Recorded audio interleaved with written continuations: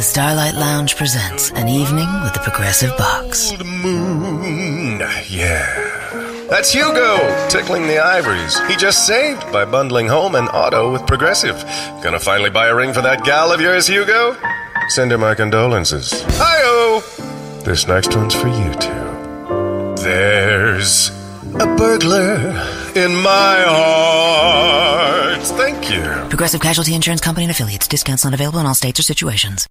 The internet can be your window to the world, or an open door that lets cyber criminals in. Online theft, webcam spying, and identity fraud are all on the rise. But you can stay safe with Kaspersky Lab, the world's most awarded internet security. Kaspersky protects your money, privacy, identity, and data with technology perfected over 20 years. So keep exploring. Kaspersky Lab will keep you safe online. Learn more at Kaspersky.com.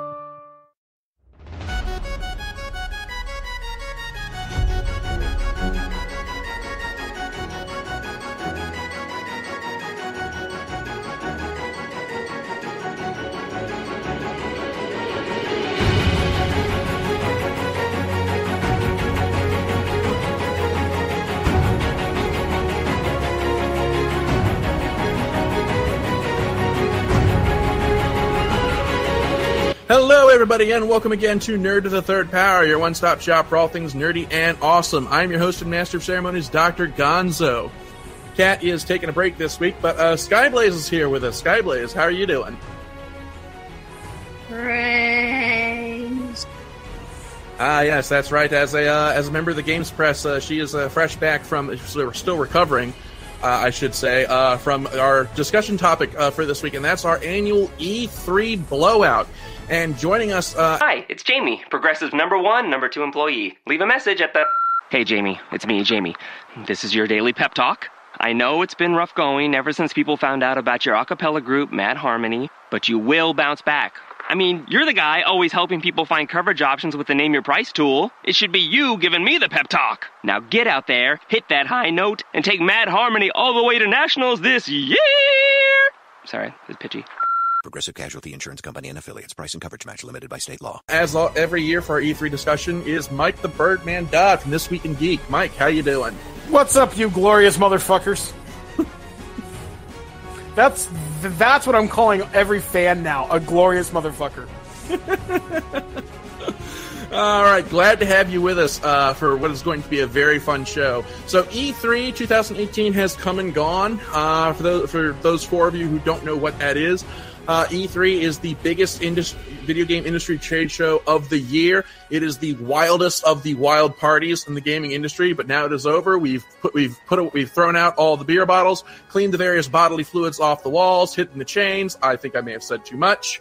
And now we're going to unpack everything that we saw at this E3, what we liked, what we didn't like, and kind of examine how things are going to be going with this E3. So let's just start with some general thoughts. So what were your guys' general thoughts on this year's E3? What did you guys think of the show in general?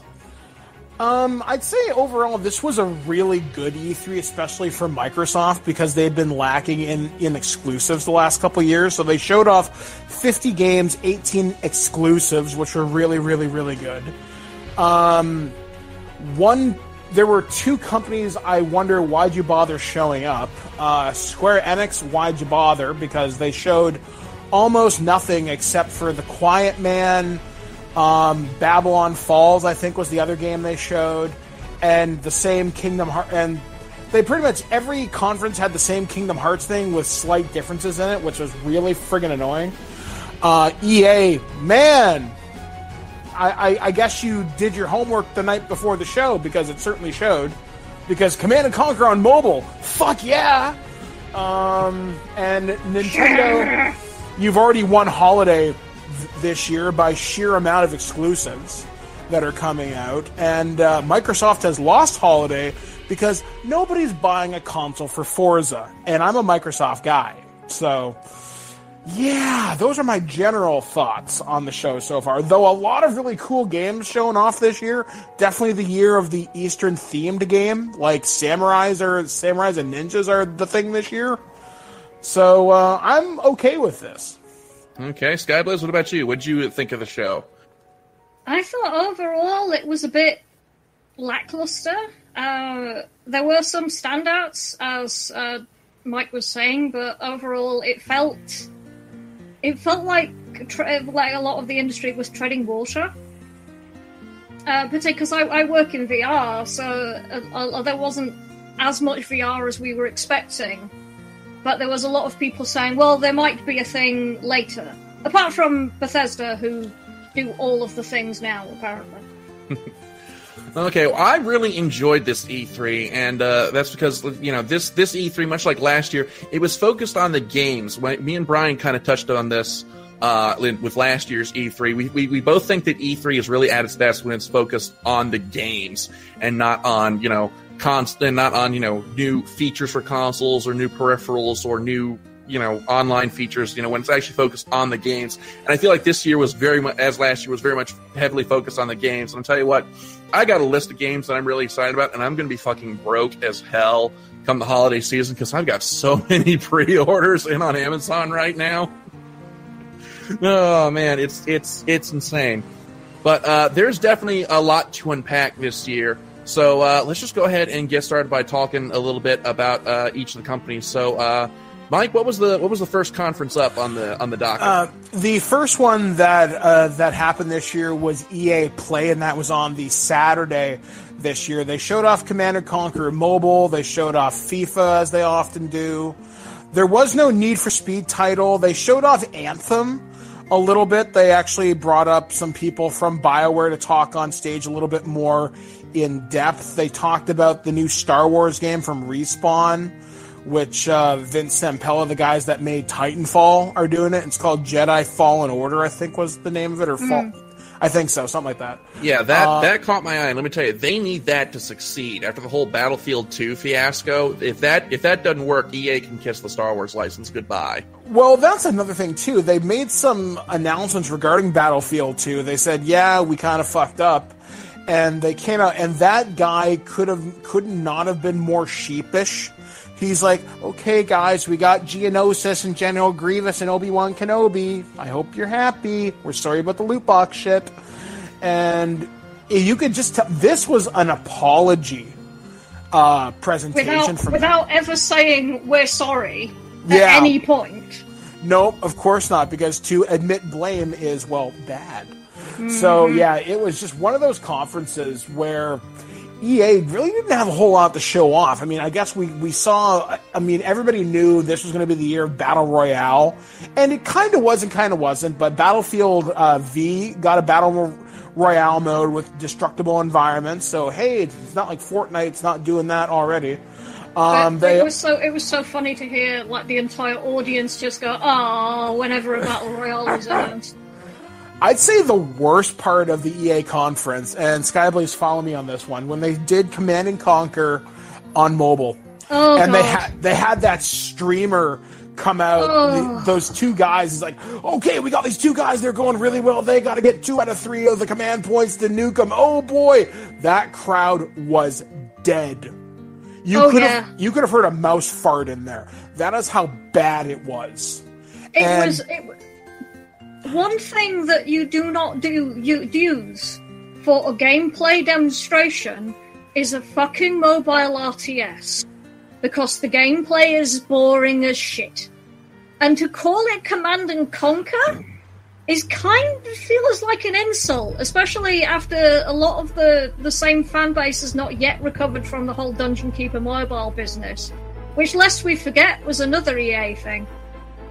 Yeah, EA... it tends to be have its blinders on in terms of how it regards the brands under its umbrella, and I realize that what I'm about to say next is going to be is going to piss some people off, and it breaks my heart to say, being a Command & Conquer fan myself from way back in the day. But Command & Conquer is not an IP that has a whole lot of weight and relevance in this gaming generation. It just I feel like what was that last game that they made that just completely and totally tanked? Well, you mean the Command & Conquer RPS that they tried? The FPS that they tried to make, which failed so badly. Yeah, I really think that was kind of the final nail in the coffin. Now, is there a possibility for a resurgence in the Command and Conquer. Maybe if we can get RTSs in vogue again, but not as a mobile game. Let me say a thing that I've noticed from my work in VR and AR. Augmented reality FPS games are becoming a thing. Because the thing about augmented reality FPS, particularly with the new AR kit thing that Apple introduced, is that you can basically find a flat surface, any flat surface, and put a battlefield down on it, and then control it using gesture control. So we're seeing more and more of these things become reality, and yeah, they're mobile games, but the fact that they're augmented reality gives you an entirely new dimension to it, and a physicality to it, which, because you've got a small screen, you can't usually do with mobile games. And, you know, if that was the angle that EA was going with Command and Conquer, I'd probably be being kinder to them right now, but I didn't get that impression. No, I get the impression that this is strictly a mobile game, and it's just like, who the fuck cares? Yeah, exactly. And if they had gone that direction, not only would they be catching a zeitgeist, which is just about to peak, they would also have kind of won the fans back by introducing a new element and experimenting with new things, but no, they're playing it safe.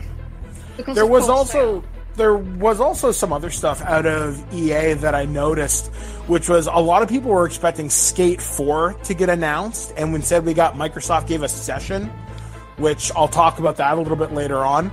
And honestly, this surprised me. There was a rumor I'd heard that we might have saw Mass Effect get a trilogy remaster. That was my prediction. Oh yeah, because they really want to try and go back that well after Andromeda. I'm sorry. Again, this is another thing that breaks my heart. I really think Mass Effect is dead. I don't think it's going to. I don't think it's something that can be brought back after that train wreck. I think it might be able to, but it's going to take a long time. And I'm also really surprised they didn't show a teaser or something. They could have ended their press conference with just the number 4 done in the Dragon Age font, and you would have had that fan base go nuts.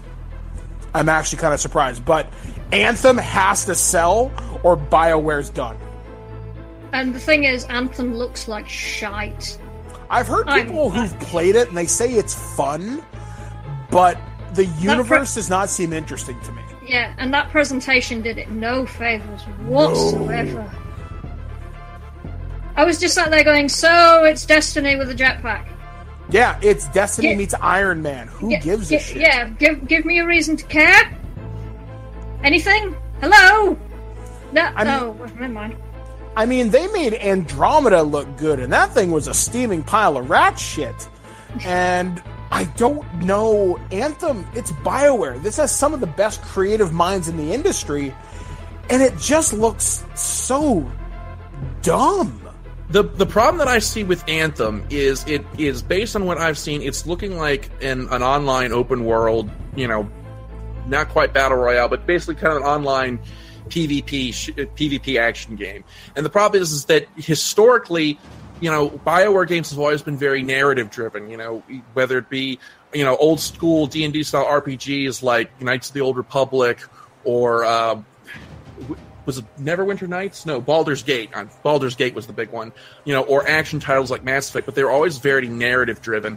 And to try and move into a PvP arena, you know, it's basically untrod territory for BioWare, and I really think that this is it, like you said, Birdman. If Anthem doesn't sell, I mean, it's pretty much going to kill the studio, and it's not like they've got a whole lot of leg to stand on anymore. Yeah, because Andromeda had failed so spectacularly that their name is now tarnished. And when you say Mass Effect Andromeda, that's the butt of a joke. That it's going to take, like you said, a long time, if ever again, we see a Mass Effect title. And that's depressing, because that's one of the most promising IPs of the last 10 years in terms of science fiction. I think, anyway. I would also like to point out one of the other bombshells from EA Play, and they kind of snuck it in there to try and get it under the radar. The gaming streaming service, as in pay as a subscription, otherwise you can't access your games ever. Yeah, the whole EA Access Premium, because you have EA Origins right now, which I pay for, which is $5 a month. I'm okay with. I think their new service is like $11 or something like that, and I'm probably going to cancel my subscription to that. I don't use it enough, and I don't know if I care enough to play Battlefield V early. So now the question I have is this going to affect any Origin purchases? Because I have, through Origin, I own the Mass Effect trilogy. It's pretty much the only thing I have. So does that mean that when this new service kicks up, I'm now going to have to pay a subscription fee, or I'm never going to be able to own those games, play those games again?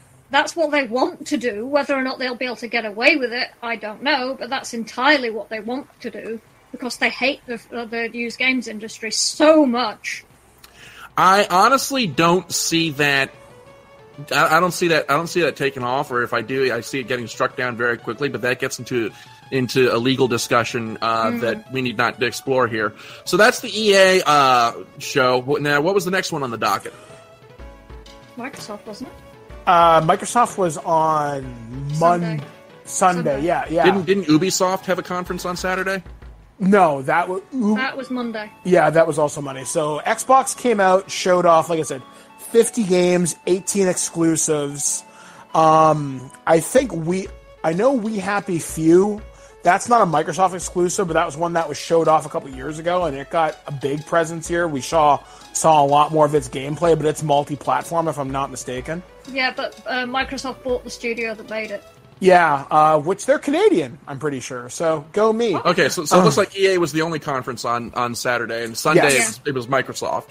First up. It was Microsoft and Bethesda on Sunday. All right, so let's go into the Microsoft conference. On Sunday, Microsoft, Bethesda, and Devolver Digital.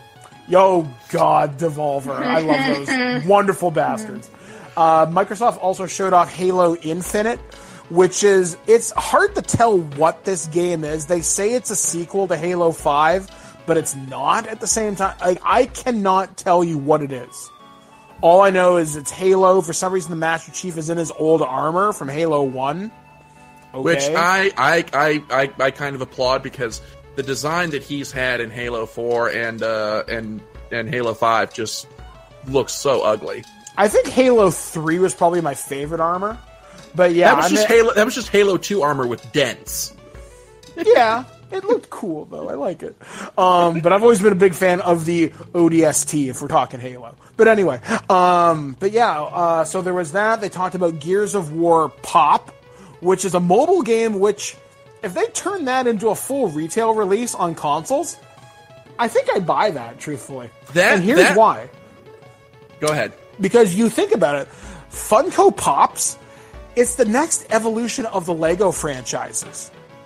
Yeah, that was what my immediate thought was when I saw that, was like, okay, are they trying to pull a Traveler's Tales Lego X franchise with this? Is that where they're going with this? Because I could see that concept being, strung out to, a whole bunch of different franchises and become like, basically like a, kind of insert franchise here, but with Lego, like Traveler's Tales does with the Lego series. Yeah, and it's not a bad idea either. They also showed off another game that's got my attention. It was Gears of War Tactics, but it looks like XCOM meets Gears of War. That looks interesting. So it's basically their version of XCOM, and that's pretty cool. They also showed off Gears of War 5, and I think they dated it for next year. Which I gotta say, that's a really quick friggin' turnaround. Yet they didn't date Halo. They also showed up. I'm trying to remember what else they showed off. Skyblaze, help me out here. Was the new Devil May Cry game in that presentation? Yes, that was also shown us. So Devil May Cry 5 from Capcom, which actually looks good. It looks cool. I'm still not a huge fan of the new Dante design, but you know what? I'm old. Get off my lawn. Yeah, so am I. And but on the other hand, they have Johnny Young Bosch as the voice of Nero. So yeah. So now is this? I'm signed up for that. So now I have to ask for my own clarification: is this a sequel to the original Devil May Cry series, or is this leaping off the remake that was on the Xbox 360 a few years ago? We don't fucking know. It seems to be both. They seem to be having their fucking cake and eating it.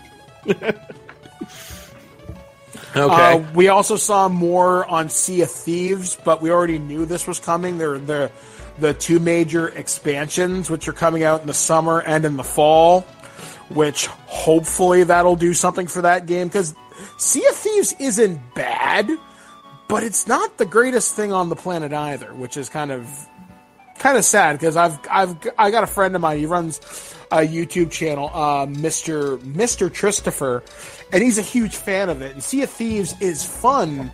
I just don't think the player base is going to come back to that game. But I'm glad Microsoft gave them at least a couple seconds to even talk about it during their E3 presentation. I'm actually trying to pull up what was shown at E3 for Microsoft, because E3 just blends together after a while.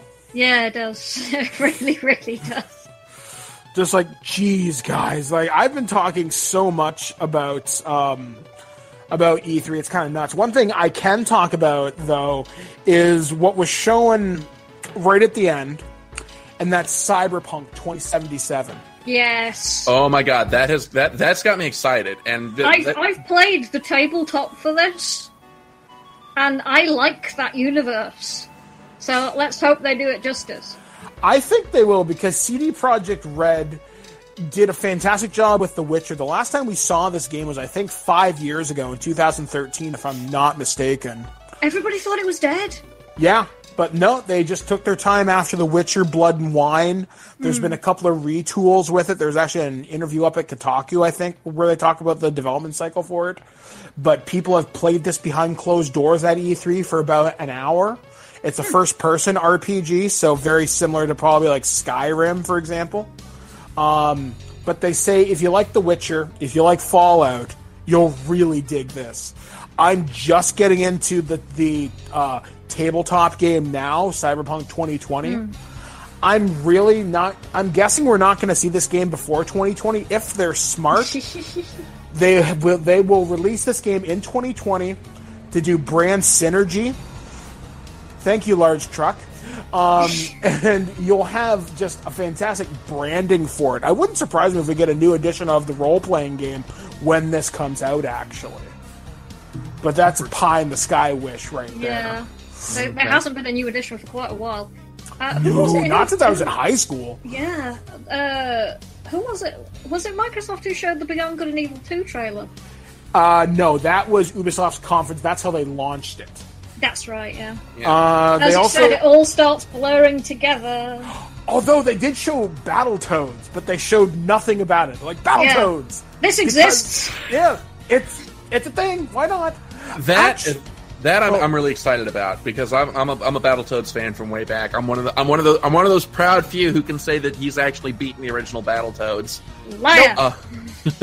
I've gotten past the Turbo Tunnel once. So, but yeah, I was really excited to see that, and it's one of those things that I think Rare really needs is a good shot in the arm of interest like that, because they've been kind of languishing for a few years. They had kind of a bit of a boost with Killer Instinct, but nothing really spectacular has been coming out from them for a while, which is a damn shame, because they're a great studio, and it'll be great to see them get a shot in the arm with Battletoads. I was kind of hoping there'd be a Season 3 announcement for Killer Instinct, but I guess that was a pie-in-the-sky wish.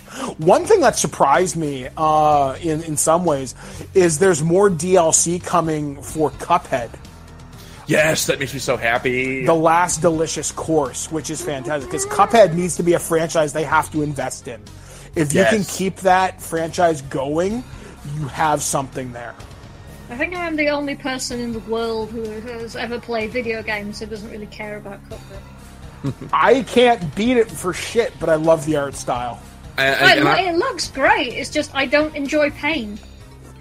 Neither do I. It's the same reason I don't play Dark Souls. And yet you're a Kingdom Hearts fan. What's that got to do with anything? I can at least play that and beat the game. It's a different kind of pain, though. But we'll get to that when we get into the Square Enix show. I want to get moving into the Bethesda conference, and I want to get started off with a thing that had me need some 12:30 time immediately, and that's Doom Eternal. Oh my god, the sound I made when I saw that trailer was not human. I am so excited for that. Doom 2016 was one of my top 5 favorite games of 2016, and the fact that it's getting a sequel, oh my god, it's just words cannot describe. I was surprised that it's coming out so soon. Like, the fact that we're already getting it announced 2 years afterwards, wow. Yeah, and especially considering that they also did Doom VFR earlier this year.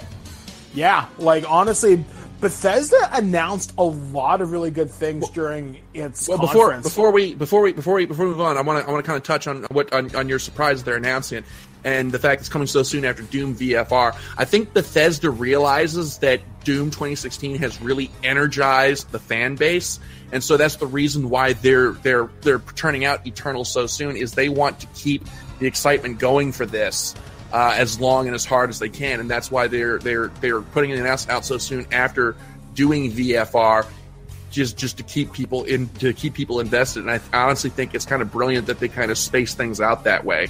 Oh, sure. Just strike while the iron is hot and everything. I'm just concerned that they must be, like, chaining developers to their desks. Like, please, sir, can I go home? I haven't seen my family in 4 months.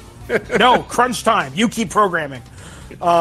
Yeah, another thing that they announced was there's a new game coming for Wolfenstein, The Young Blood, which is a co-op experience. And there's the Cyberpilot, the VR mech pilot one. Starlight, I think it's called, isn't it? No, Cyberpilot. Wolfenstein Cyberpilot. Oh. So okay, that I didn't know about. Okay, yeah, you have my attention. Let me find it on the site I work for so we can get that lovely, lovely advert. Yeah, you pilot Nazi robots, so that's a thing. And turn them against their masters. I'm not hearing anything I don't like so far. It was great. That line they said during the conference, it's like, so because we are trying to spread our net message of fuck Nazis to every conceivable platform. I'm like, yes! That was the quote of E3, I thought. I thought that was fantastic. Another thing that I think they really knocked it out of the park with, okay, they do mobile games, but they talked about the Elder Scrolls card game. I'm surprised that's still getting as much support as it is. Mm-hmm. They're still talking about Fallout Shelter, which is now available on the Switch. Why? Why not? It's a fantastic game. It really is. My husband takes it to work with him, so he can play it in between calls. And they also announced Elder Scrolls Blades, which is looking like an interesting experience. And Bethesda seems to support their mobile games better than any other developer, I think, in terms of here's a rich universe, here's an experience that's mobile, but fits that universe. Blades has my attention. Maybe I'll actually check it out. Maybe I'll actually check out the card game for the Elder Scrolls as well, too. So that's something I was actually genuinely surprised. And they brought out their community managers to come out and talk about this. One thing Bethesda did, though, that did not resonate with me at all, which I thought this was a terrible misstep on their behalf, because that crowd did not know what the fucking do with this one, is they talked about Rage 2, but they started it with Andrew WK. Yeah. I like Andrew WK. Me too. But that crowd, yeah, but that crowd was like, who the fuck is this guy? They didn't know what to do. Considering that the crowd who was in there, most of the ones you saw were the dudes in suits who were there for work. Who were like, my kids listen to this loud, obnoxious music. Who's this guy? Like, yeah, actually, there's a great shot of a guy who looks like he's running away from Satan. If you watch that press conference again, there's a guy running up those stairs. As soon as Andrew WK takes the stage, he's like, fuck this, I'm out. And he runs flat out. It's ridiculous. But they talked about Rage 2, and I don't care. Why does Rage 2 exist? I think that's a sentiment that's shared by most of the gaming community, because I've not heard anybody really talking about Rage 2. And it really kind of baffles me that they're going back to that well, because I'm thinking back on the first Rage, which I've played. It's sold okay, I think. Mechanically, it's a decent game, but it's very paint by numbers, which is not something you expect from Bethesda. I would describe it as Borderlands without the humor. I am literally trying to remember the name of any character. I think there's a guy named Carter, I think. And, This is one thing I remember. The only reason Rage 2, I even remember this, is because in the collector's edition, for $120, you can get Andrew WK's voice in that severed talking head. That's a real thing. You can buy that. You can get Sammy the Gurgling Mutant, or whatever the hell it's called, on your wall, and Andrew WK will talk to you. Okay. Kind of interested, just from a pure weirdness point of view. But yeah, this game, the only thing I remember about Rage is that stupid friggin' boomerang thing. I don't remember that. The only thing I remember is just, I don't know. Like I said, it was very paint by numbers. Again, it was Borderlands without the humor. That's what it was to me. But moving past Rage 2, I'll tell you the other thing that really put a taser to my spine was the fact that they finally announced that they're at least working on Elder Scrolls 6. We don't know where it's going to be or what it's going to have, but just the fact that they're working on it got me excited. And then my excitement was immediately tempered with Fallout 76. I'm like, oh god, here we go. I'm excited for this game. I'm ludicrously excited. The second they announced the Power Armor Edition, I pre-ordered it. But there are no quest-giving NPCs. The Overseer will occasionally give you missions. Everything is developed via holotape, note, or things you find in the world. Anybody you see in the world is a player.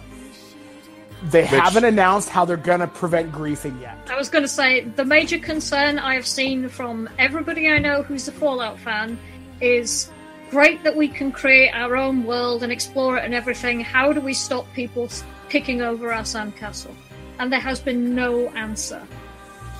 And as a Fallout, as someone who's played Fallout from all the way from the first game way back in the 90s, I can tell you the reason why people play Fallout is to get into an already developed world and explore, the story, the narrative, the world, the characters, the civilizations. And it feels like Fallout 76 is discarding all of that to be a more flavorful version of PlayerUnknown Battlegrounds. That's really what it looks like to me. Yeah, it feels more like Rust or Ark Survival. And I'm not a huge fan that there is no huge overarching narrative.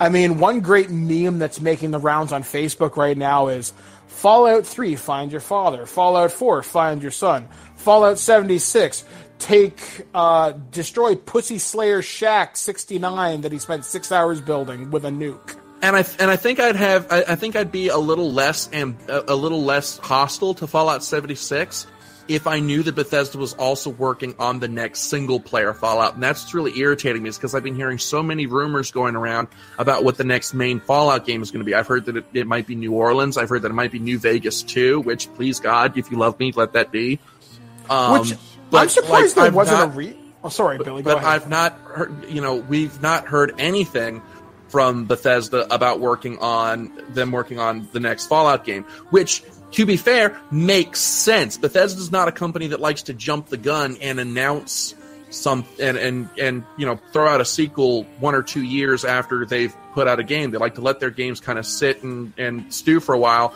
and devote actual real time and effort into differentiating the sequel from the previous installment. So I get why we didn't hear anything about a new single player Fallout, but I feel like in light of the Fallout 76 announcement, maybe the people who are into Fallout as a single player experience might be feeling a little bit forgotten, especially with the fad of battle royale games nowadays. It's also with the fad of games as service. They basically set up a server, give you a login. It's your own problem. Create your own game. Yeah, it means that games developers can be, and especially publishers, can be really, really lazy about the games that they're creating and still milk money month after month after month off people. Yeah. And that idea pisses me off. But anyway, you're about to say something, Mike? I was about to say, now, I think Bethesda, if they do anything right, is they let their games be handled by the modding community. Now, they've said their Fallout 76 will be moddable, just not at launch. You will see single-player content. You will see quests and everything developed by NPCs, but you will not see it provided by them after a while. And they're even talking about being able the ability to play offline, so to speak, or create private servers with mods and everything. So don't give up hope on Fallout 76 just yet. I'm hoping it'll be good. I'm hoping when I log in on November or something, it'll be just the experience that I want it to be. I hope I don't get griefed. I hope there'll be more talking about that when they do the beta, which is getting released on Xbox One first, and then the other consoles at a later date. So we'll wait and see what happens with that. One other thing that came out of the Bethesda press conference, which this doesn't have my attention really, is they announced a new IP, which has been rumored for so long, Starfield. Don't know anything about it. It happens in space. That's all I can tell you. The rumor I'm hearing is that it's going to be Elder Scrolls in space, which interesting concept. Want to see more about how it's developed, because I can very easily see this becoming the next No Man's Sky. Yeah, basically huge promises but not delivered, which terrifies me, because Bethesda, you've done some really fantastic things. Hell, I was surprised they announced shit for Prey and made it sound interesting. So they've got a lot to live up to, but they had I think a lot of the community responses, people were very welcoming to almost all their announcements. I think they had the most community-friendly press conference of the entire show. People were outside of Nintendo, but of the third-party publishers, I think they did the best. Okay, so I guess that pretty much wraps up Bethesda. So now moving into Monday, next up was the Square Enix conference. Why'd they bother showing up? It's like, we show a video. Bye! Yeah. Hey, guys. What the fuck was that?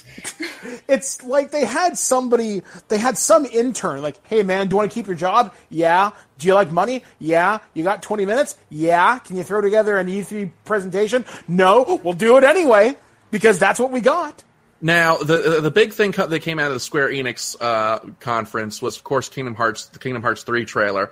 But there's something that I have to talk about, because it's been bugging me ever since I've seen that trailer. And is it just me, or was the audio on that trailer balanced horribly? Oh, it was garbage. I guarantee you that was recorded a week beforehand. Yep. Like the audio was clearly unfinished. Like I'm watching this trailer and I'm listening to the voices and the music, and the whole time I'm thinking, I taught myself from scratch how to edit a podcast.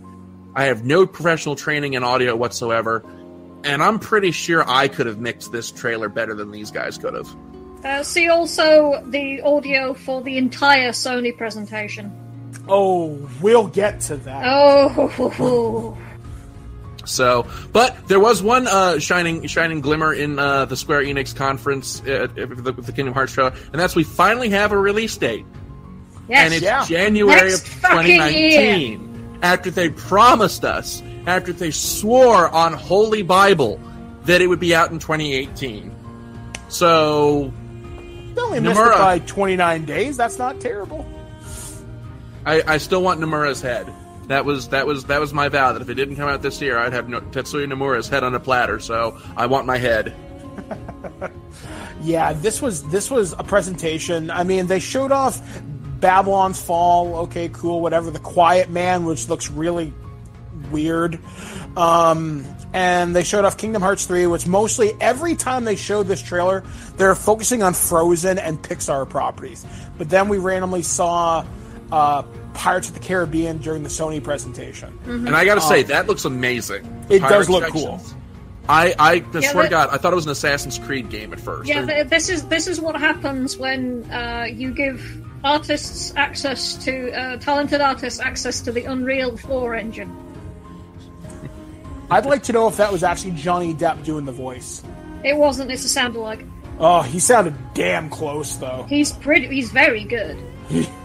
But yeah, I will say it got me interested for Kingdom Hearts 3, and that's something I never thought I'd say, because the Kingdom Hearts series has looked interesting to me, but not enough to invest in it. Kingdom Hearts 3, you know what? Maybe I'll throw down the money to get all 3 games, because there is a PlayStation 4 bundle you can get for like $100. You know what? Yeah. Maybe. It's. I will say I hold up my hands. I am completely biased. I had a Keyblade prop made. I am a huge Kingdom Hearts nerd. It's still worth playing. Even it has problems, many problems, especially narratively, but they're huge fun to play. Other than that, Square Enix also showed off Hitman 2, Yes! which does look cool. Ow, Which does look fucking really cool. dude. Oh yeah, Hitman 2. That makes you so happy, so happy.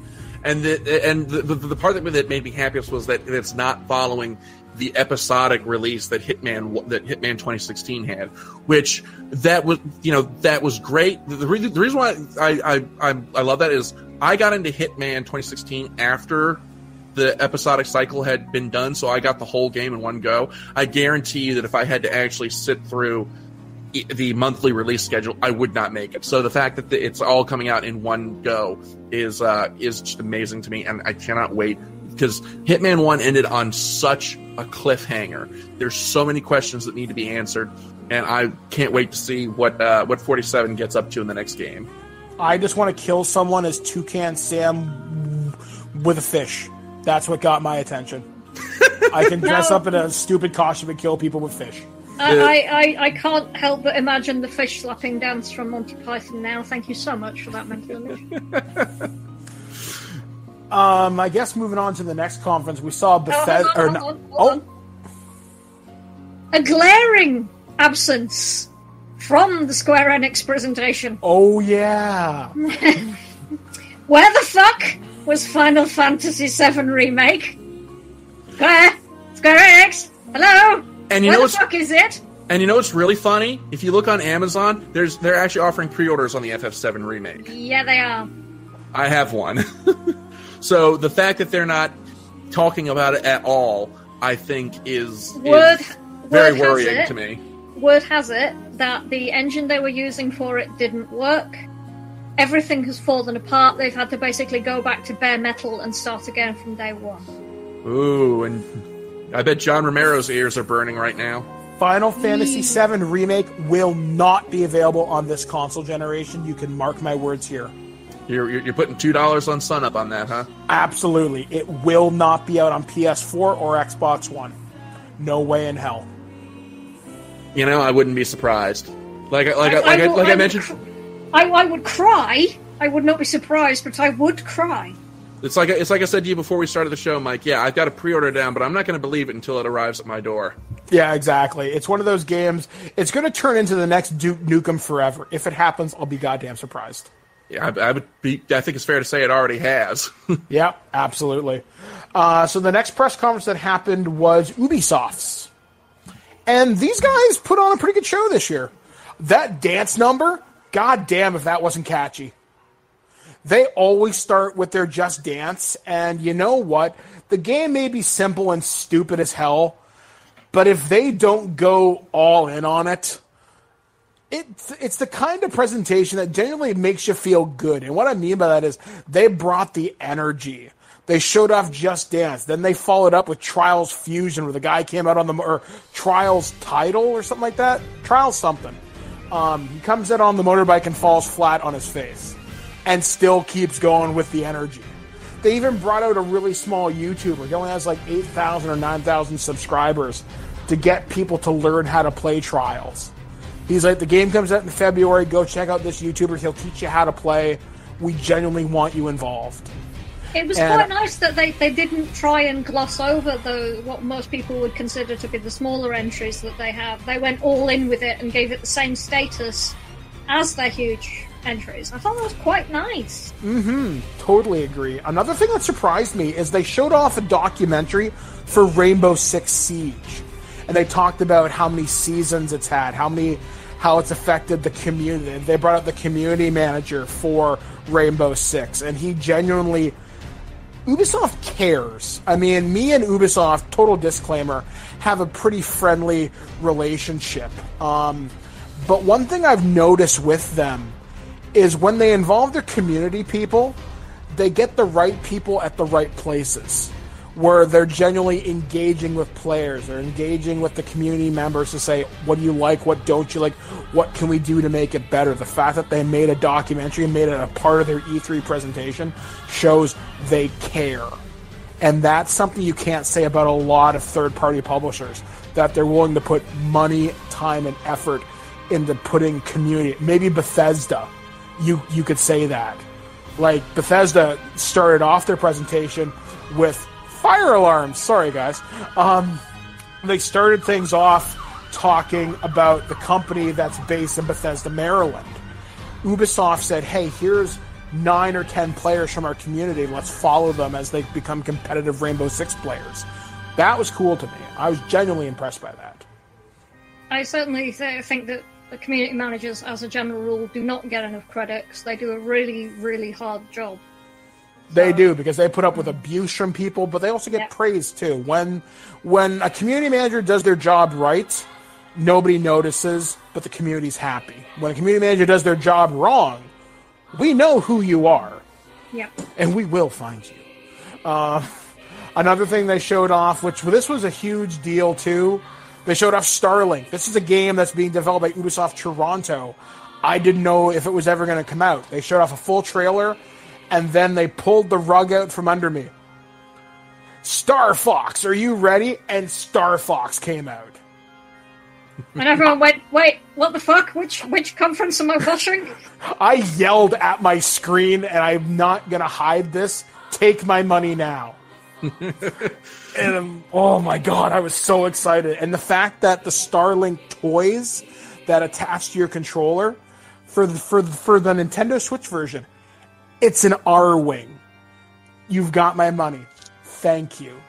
Yeah, that's definitely going onto my pre-orders list. Also, yeah, Ubisoft and Nintendo seem to have become like that. You know, they proposed and married in a lovely ceremony. Yeah, like, did you see how happy Miyamoto was when he got his little R-Wing present? Yeah, that's what I mean. It was a lovely ceremony, attended by all of the attendants of E3. I mean, that man is nothing but sunshine and smiles. I cannot picture Miyamoto sad, because that guy looks like he's genuinely into everything that he does. And then they had that musical number again with Mario, Rabbids, and Donkey Kong, and it was really energetic. Once again, the crowd got into it. Ubisoft knows how to put on a show. And that was for DLC. Holy shit.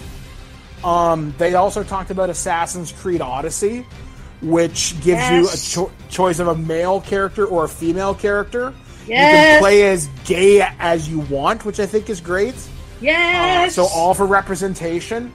And it looks like a genuinely cool Assassin's Creed game. I'm friggin' all in for this, man. It looks awesome. It looks beautiful as well, especially with all the architecture and stuff. I mean, they did a really good job of that in Origins. And they seem to have kind of taken the stuff that worked in Origins and just done more of that. I can live with that. That's fine by me. I like the fact that people can hunt you down as mercenaries. I think that's such a badass part of it, too. One big thing, I forgot to mention this, and Billy will probably get mad at me. This press conference started off on a really, really high note outside of the musical number. We saw Beyond Good and Evil 2. Yep. A longer trailer. A more meaty trailer. And they even brought out Joseph Gordon-Levitt from the studio that he runs and says, hey, if you want to contribute music and artwork to this game, you can do that. And if you do, you get paid. Which I've seen a lot of mixed reactions to. There are some people who are all in favor of this, and then there are other people who are kind of screaming to the ceiling that, like, no, that Ubisoft shouldn't be basically crowdsourcing labor from their fans for this. They're basically asking the fan base to do spec work for them, and then they get to pick who they pay.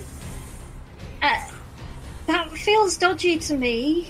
I'm withholding judgment until I hear more about how it works. Because again, this is like you mentioned, Dodd, this is just an initial announcement, but the way they put it, it's something that can depending on it all depends on the execution, and that's really what we need to hear about is how they're actually going to execute this plan. Yeah, because right now, based on what they said, it sounds like an Indiegogo gone wrong. I think it has the potential to do a lot of good, give people a lot of exposure, but it also has the potential to go sideways real fast. Oh, yeah. Hopefully it doesn't, because I like Joseph Gordon-Levitt. I don't think he's a douchebag, so hopefully his company knows what they're doing. And, I'm looking forward to it. All right, so that was the Ubisoft conference. So next up was the PC gaming show. Oh, God. Is that where the lion's share of your work was, Skyblaze? No, it was just really fucking boring. It is every year. It's a dumpster fire every year. There were like 3 fucking Battle Royale things, and I was like, please fucking kill me. The only thing that looked interesting out of the PC show was that Call of Cthulhu-esque game, The Sunken City or something. Yeah, that looked cool. kind of interesting. There's another game, too. I think it was called NeoCab. It's some indie title. That looked pretty cool to me. And the Walking Dead game. But I don't know whether it's licensed by Walking Dead or they just described it as the Walking Dead / zombie thing. There was a new trailer for the Telltale game, which comes out in August. So that's okay. But other than that, the PC gaming show, whoever that host is, I know he's a big-time Twitch streamer. Do not let him host things ever again, please. He was so annoying. Holy shit, I thought Mr. Caffeine was a drink of friggin' sewage. This fucking guy. Just an hour and a half of irritation in your ear. Alright, so I guess there's not really a whole lot to talk on the PC gaming show, so let's move on to the Sony conference. And I've got to say, the star of this show for me was the Resident Evil 2. It wasn't something that was really shown at the conference, but it was something that was on the play floor, and that was the demo for Resident Evil 2, which you can find gameplay footage of all over YouTube right now. And can I say, this was the top, outside of what we'll get into in the Nintendo conference. This was the top game for me. This was my number 2 top game of E3 2018 was Resident Evil 2. I am so excited for this. I was really pissed off about the Resident Evil 2 remake because we'd heard from sources months ago that the Resident Evil 2 remake was going to be in VR. And then, apparently it's not, because it's going to be in third person, which doesn't really work very well with VR. And there was we had 3 articles ready. It was going to be our big thing for Monday and get all our traffic in, and nope. Fuck you! I'm really excited for this. I on that VR note, I wouldn't be surprised if they came out down the line with a version for VR. Because that's pretty much what they did with Resident Evil 7. So I wouldn't say right now that that's not in the cards. I would not. Given the history and what happened with Resident Evil 7, I can very easily see Capcom coming out with a Resident Evil 2 VR version down the line. Give it time; it'll happen. Yeah. Sony opened with The Last of Us 2. They actually had the guy who composed the main theme, Gustavo, and I can't pronounce his last name. Come out and play the melody from The Last of Us, which was really great. Although the presentation for Sony was really weird. They wanted you to experience the game. So they had them start out in this huge tent/church area. They showed a gameplay demo and trailer from The Last of Us Part 2, which was really great.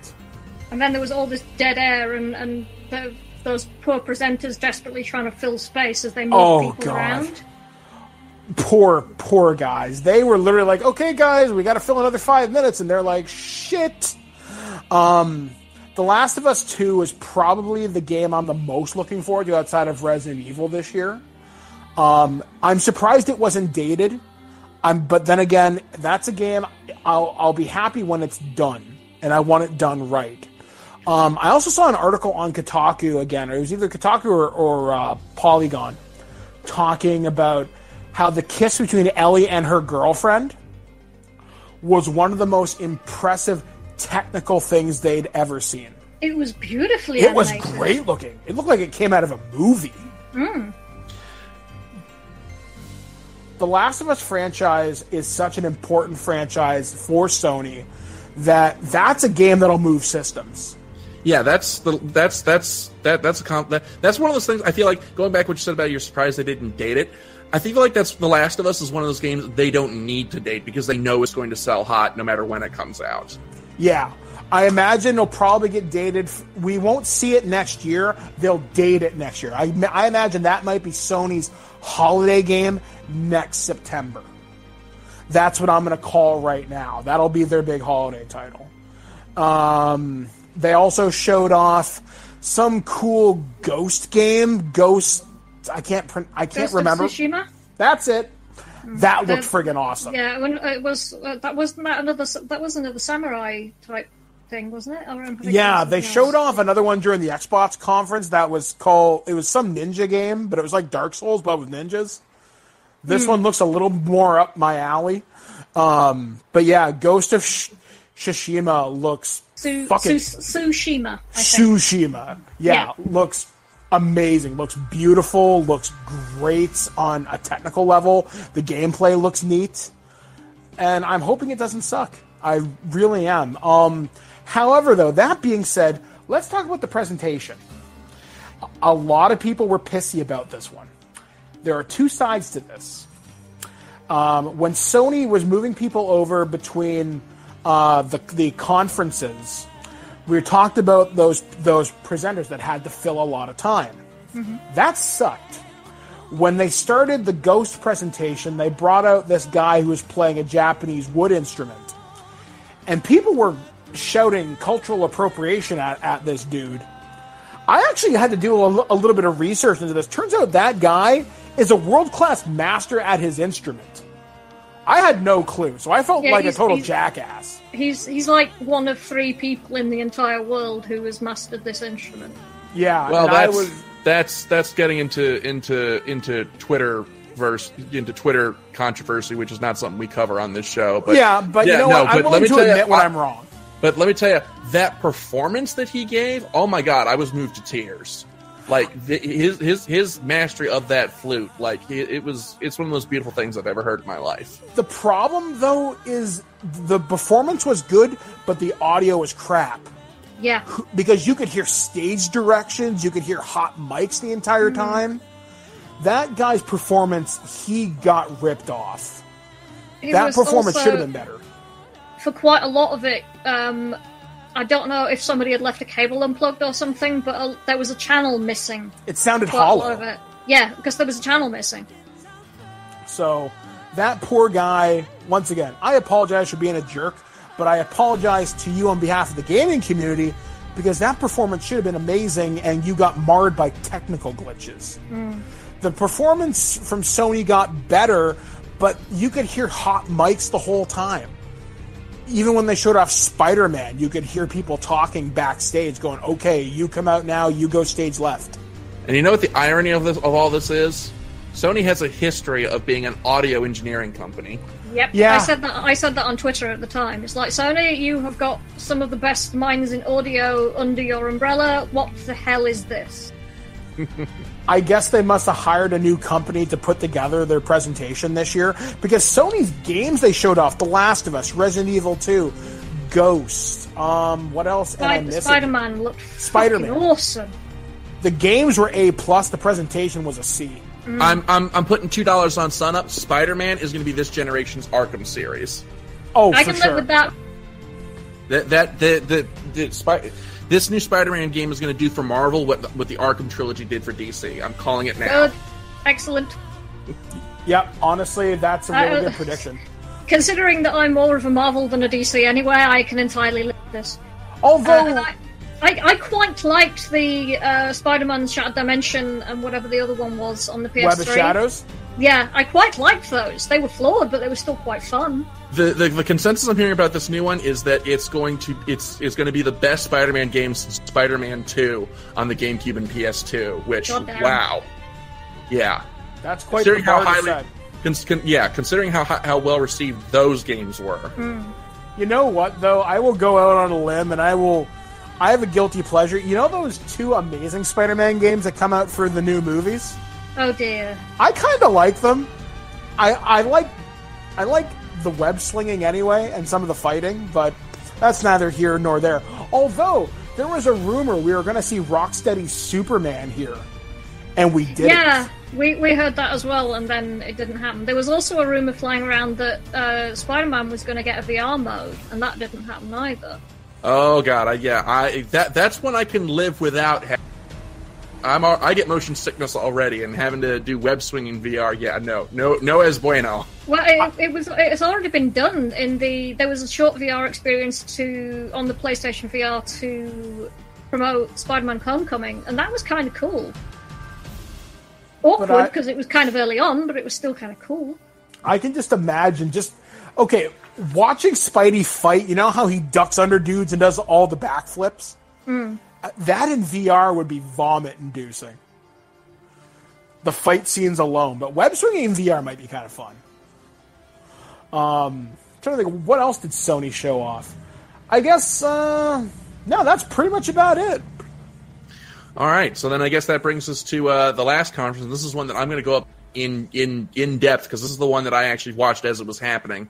All the others I had to work for, so I had to see them after the fact. But that's the Nintendo conference, and I'm going to echo something. I'm going to echo something that you said earlier in the show, and that's Nintendo has officially won the holiday this year. Yep, just with Smash Brothers Ultimate. That's it. That's there's a lot of criticism that they didn't have a whole lot outside of Smash. I say they didn't need anything else but Smash. That was it. That was the smoking gun of the show this year. Absolutely, because Nintendo has a popular series coming out around holiday. Actually, it's got two coming out around holiday. It has Smash Brothers, and it's got Pokemon. The Switch hardware will become hard to find again around holiday this year, and unless you've got your pre-orders in now for GameCube controllers or Pokemon controllers, you're not getting it. Yeah, and they've won. And something that I want to touch on is sort of the tone that Nintendo took with its Smash Brothers presentation. It very much felt like they were speaking not, to the industry as a whole, but very directly towards the fans, talking about, all these characters are going to be coming back. Here are some tweaks that we're going to be making. Here are some costumes that we're going to be adding. You're going to be able to do this. You're going to be able to do that. We're bringing in this stuff that you've loved from the past. It really felt like they were speaking directly to the Smash Brothers fans and not to like an industry trade show. And I feel like that was a really great thing on their part, because it felt in a way, I guess, a little more personal, if that makes any sense, than a lot of the other presentations did. I don't know. Was I the only one who really noticed that? It felt like they were talking to the fighting game community. And there were two examples of this. They were talking with Sakurai, and they mentioned, oh yeah, we're bringing back dash cancels. We're bringing back other mechanics and games that haven't been seen since Melee. That was aimed at the fighting game community. And I think Smash Brothers Ultimate, maybe you'll see Nintendo. I doubt it, but it's possible. Maybe you'll see Nintendo enter the esports scene officially with Smash, because they put a lot of technical details into that game that, unless you're a fighting game nerd talking about invincibility frames, startup, etc., you're not going to give one shit about. Yay, Snake's back. Yay, we're getting Wolf, who randomly poses like Yamcha from Dragon Ball Z, in case you didn't notice. But they talked about so much technical detail. You're right. They spoke to the fans. This was a Nintendo E3 for people who love the Smash series. Everything else was an afterthought, really. But they've won holiday, without a doubt. And again, going back to the criticism that they didn't have much besides Smash, and this is something that Skyblaze, you and I will get into more in detail when we do our Switch 1 year later retrospective. Nintendo has, for a long time, because they've been doing their directs, they for the last few years seem to have been putting less and less emphasis on E3, because they know that they can release their information as it comes out over the course of the year in the directs. So I think that the reason why we didn't see a whole lot from Nintendo outside of Smash was because they didn't want to blow their load all in one show. They're kind of, they're spreading themselves out over the directs over the course of the year. And I'm okay with that. It's always a very nerve-wracking experience as E3 comes up, because you don't really know what's going to show. You're getting really excited. You're getting kind of disappointed that maybe you haven't heard about anything yet. But whereas Nintendo, you know that if you don't hear about something, with this direct or with this show, you got another one coming in a couple months that you might get more information in.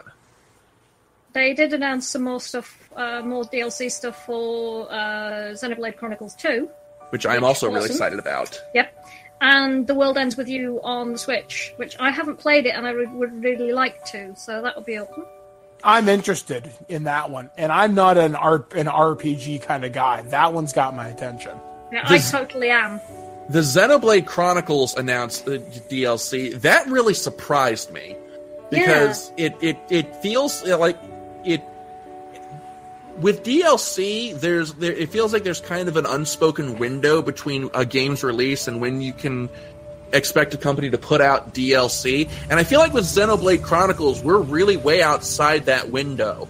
So that's why I'm kind of wondering if sometime in the next year or so we're going to hear an announcement that there's a Xenoblade Chronicles 3 or an X2 in the works, that maybe they're putting this DLC out as kind of an appetizer to keep the fan base energized. There's a lot of speculation that within the next 6 months there's going to be another game announced. So they also announced a new Fire Emblem, which I might pick this one up. I've never been a Fire Emblem fan, but I picked up Warriors and I got really into the world, so I might actually pick this one up. I'm interested in getting into the Fire Emblem series, so this might be my jumping in point. Same here. I'm kind of curious about it. This one made it look interesting, so I'm like, all right, you know what? That looks cool. They also talked a little bit about. I want to say they talked about Dragon Quest 11. Yeah, I want to say. So that's a thing. They also. Oh, sorry, Billy. Go ahead. Now they also. I'm going to touch a bit on the Nindy front. Octopath Traveler. That was something that they showed off in their conference this year, and I am really stoked about that. That game looks absolutely gorgeous. Yeah. Another one that I'm really. Go ahead. Oh, I forgot a thing from earlier. The Zelda-alike with the tiny fox. Oh, the one for Microsoft. I can't think of the name of it. Tunic. Is that the name? Yeah, Tunic, yeah. It looks so cute! I'm fine. It's got my attention. I'm curious about it. Okay. And then we have I think it's called Hollow Knight, which I'm really excited for. That looked interesting. I'm not sure quite what to make of it, but it looked interesting. There was, however, an absence in the Nintendo show that I thought was really kind of worrying / telling, and that's that they didn't talk anything about the new Yoshi game, which kind of surprises me because Nintendo has kind of kept up this momentum of having, its first-party releases and having a major one every single month. And the fact that we didn't hear anything about Yoshi at E3 when it's been kind of talked about in past directs, I don't know if maybe they just didn't have enough time because of the whole Smash explosion, but I was kind of a little disappointed that we didn't see anything about the new Yoshi title this E3. I can't say that I'm bummed out. I can't say that I really care, but Nintendo knew their strategy going in. My guess is if you want to hear Yoshi news, wait until the next Nintendo Direct. Yeah, which that's probably when they'll talk about it more.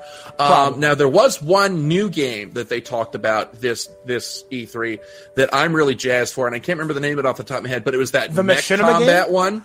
Oh, it was Daemon X Machinima or something? Yeah, Daemon X Machina. That's it, yeah. That's got my eyebrows raised. I'm going to be paying very close attention to that in the coming months, because that looked awesome. One thing Nintendo spent a good amount on, especially in their Nintendo Treehouse, Pokemon Let's Go Pikachu, Let's Go Eevee. They also announced that the E3 or exclusively Mew's available in the Pokeball.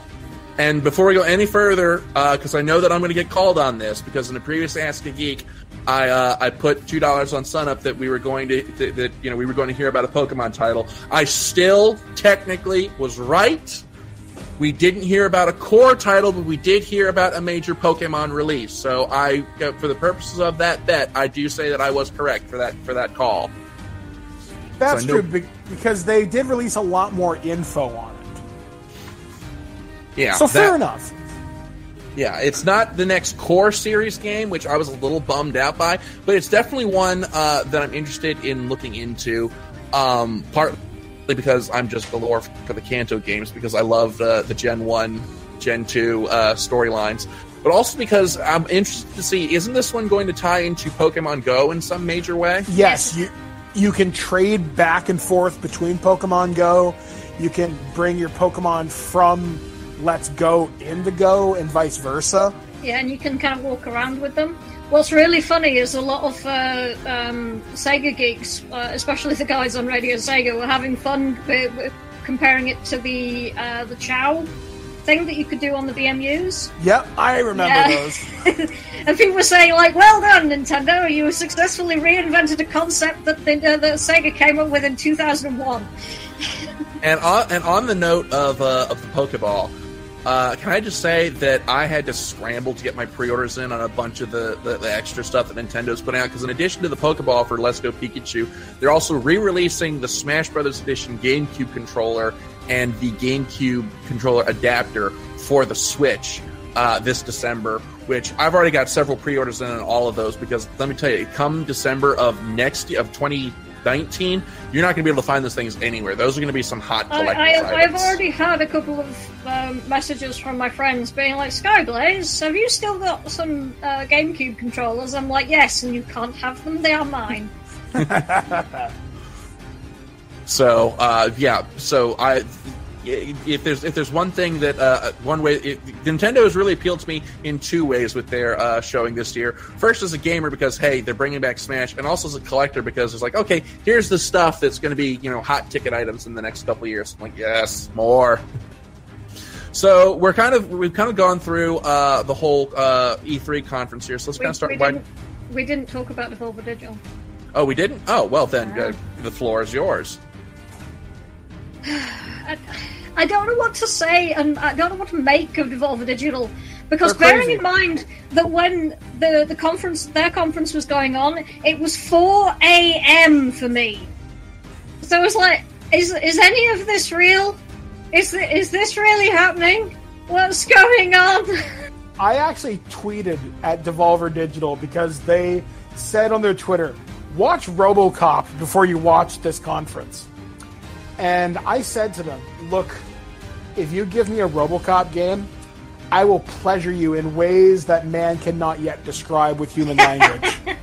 And I will stick by this. If they give me a RoboCop game, I don't care, man, woman, monkey. I gotta keep my word, man. You gave me RoboCop. I'm down. I don't care. But buy a ticket to their offices immediately. Oh, and then they showed off that insane mech game. Metal Wolf Chaos. That looks insane. I must own it. And it was PS1 era, wasn't it? The original? I think PS2, but yeah, it was fairly early generation. Yeah. But yeah, it looks wonderfully weird. Defend the White House from robots. Okay. Shut up, that's why. The kind of general tone of it is very Saints Row in ways. One of the things that was also talked about on Twitter is they had hats. They instead of Make America Great Again, it was Mech America Great Again. Yeah. I thought that would have been clever as hell to see. You were both wrong. It was Xbox Metal Wolf Chaos. Okay. Oh, okay. But still, it's badass. It was an Xbox exclusive that, if I remember correctly, I believe was only released in Japan. In Europe. Yeah. That's probably why I've heard of it then. But yeah, it was so bizarre watching the Devolver Digital press conference and trying to figure out what the hell was going on. The bit with when they were throwing shade on the concept of mini. Oh yeah, the loot box coin. I was pissing myself. Considering I've had to write articles about cryptocurrency and blockchain and all this sort of stuff, it was so funny. And then they did that bit with this is just a Dreamcast. Wow. And I love that they throw that kind of shade on the rest of the industry, because nobody else seems to dare to do it. Okay. And now, Skyblaze, you have somewhat of a unique position working for a VR publication, so did you see anything cool in the VR circle this E3? You know From Software that made Dark Souls? And also originally made Metal Wolf Chaos, coincidentally, yes. Yeah. They're doing a VR game. They're first. It's called Deracine, and it is weird. I don't even know if I'm pronouncing it properly, because it's D-E-R-A-C I with an accent, N-E with an accent. How the hell you pronounce that, I don't bloody know, because I'm British, and therefore pronouncing things properly is for pussies. it looks beautiful, but it looks so strange. The trailer was bizarre. It had like this weird sepia-toned Victoriana feel, and this British accented voice talking about, you're going to become a fairy.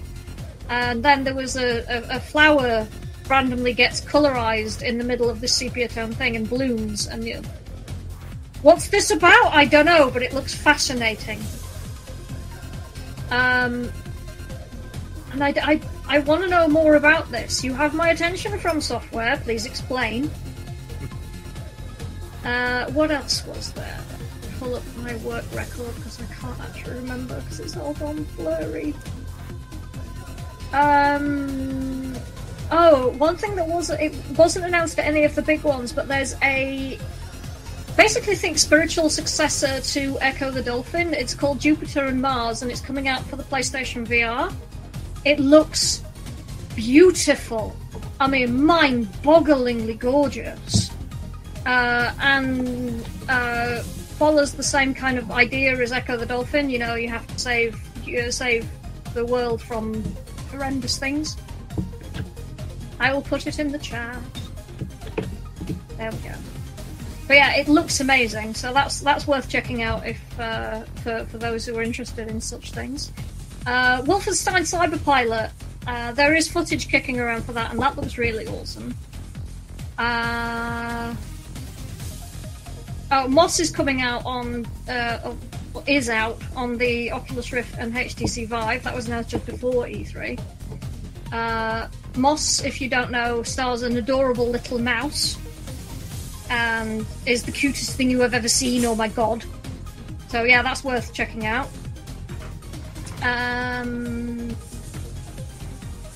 What else?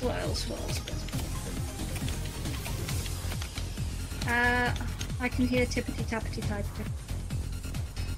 Oh, there's rumours kicking around that the PlayStation VR 2 is coming along. Ghost Giant, which looks quite cute. Zoink Games, who are working on that one. It's another PlayStation VR title.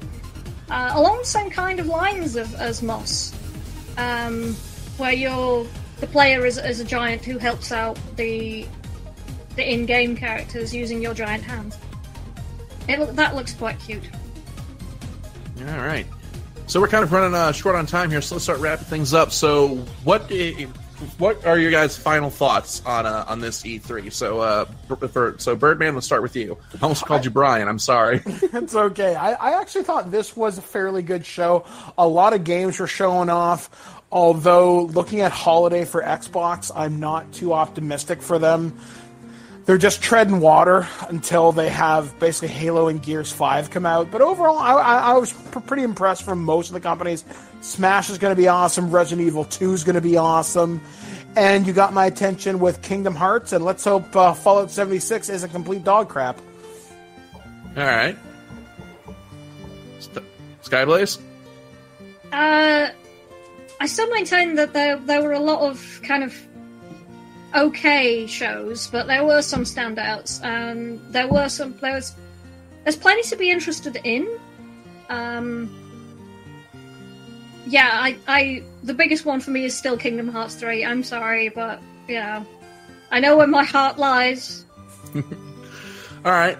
Well, for me, this show, based on everything I saw, it seemed to be one of those things where the product is really great, but the salesmen were terrible, because a lot of the games that were tried out, really great, a lot of stuff to get really excited about, but the presentation really suffered this year. And I'd like to kind of see that balance restored. But, like me and Bryan said last year, and I'll say it again this year, to me, E3 is all about the games, and I saw a lot to really be excited about this year. So I suppose the last question is, what were your top 3 things that got you most excited this year at E3? So, Birdman, what's your top 3?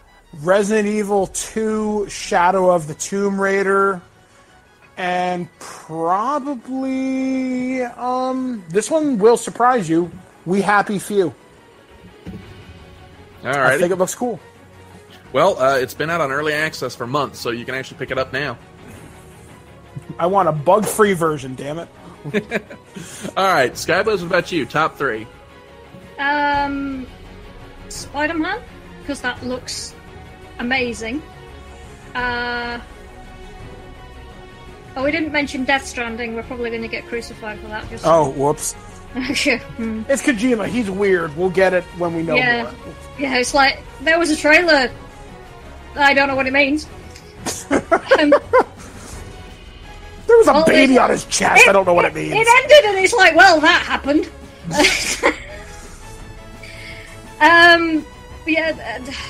Kingdom Hearts 3, I'm still excited. I know the release date's been pushed back, but I'm still excited. Spider-Man, Devil May Cry 5, I'll give that a chance. Cyberpunk 2077 looks great. Alright, well, that's technically 4, but okay. Alright, so for me, top 3, Doom Eternal, really looking forward to that. Resident Evil 2, oh my god, that's going to be just so amazing. And of course, Smash Brothers Ultimate. I'm basically just going to be disappearing over the December holiday. That's going to be it. You're not going to see hide nor hair from me in December and January. If I've not resurfaced by February, please send a rescue team. And that's all the time that we have for Nerd to the Third Power this week. Mike, as always, we want to thank you for joining us on the show. So, as is our agreement, we want to give you a chance to plug what you're doing. So, why don't you tell our listeners here where they can find you, what kind of craziness you're going to be up to in the coming months. All right, cool. Well, as always, you can find me at thisweekingeek.net. New, hot, and fresh shows every single Sunday and Monday. You can find me on terriblewarriors.com, the roleplay podcast, where we check out new and different RPG systems each and every single month. And I run the Cambridge Chronicles, which is whatever the hell I feel like playing. It could be Marvel TSR from the 1980s. It could be Cyberpunk 2020. It could be Star Wars West End games. You never know what you're going to find. That's at terriblewarriors.com/Cambridge Chronicles. And you can find me on Twitter at Birdman, Dodd, Instagram, and Facebook at the same thing. So that's where you can find me. All right. And that's all the time we have for Nerd of the Third Power this week. Next week, it's been out for a week now. We've watched it. We've loved it. Voltron, Legendary Defender, Season 6 is our discussion topic next week. We'll see you guys next week. Thank you so much for tuning in. As always, I'm Dr. Gonzo. I'm Skyblaze. I'm Mike. We'll see you next week. Taka, play us out.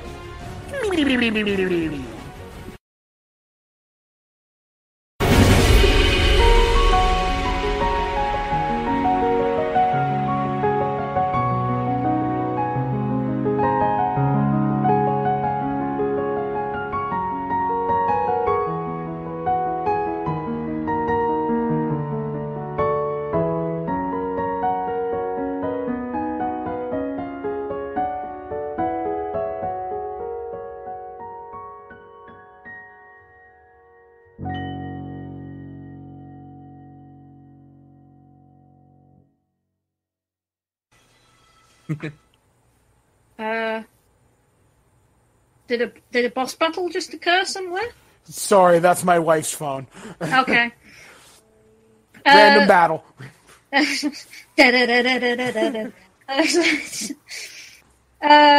When you call 811 before you start a digging project to mark underground infrastructure, you're not just making sure that your dig site is safe. You're making sure that your neighborhood's lights will stay on and that you're preventing gas leaks. Because when you ensure that your digging won't interfere with any of Orange and Rockland's underground gas and electric lines, you're ensuring safety for yourself and your community. Call 811 before you dig, not 911 after. It's the law. Learn more at oru.com/811. Orange and Rockland. Everything matters.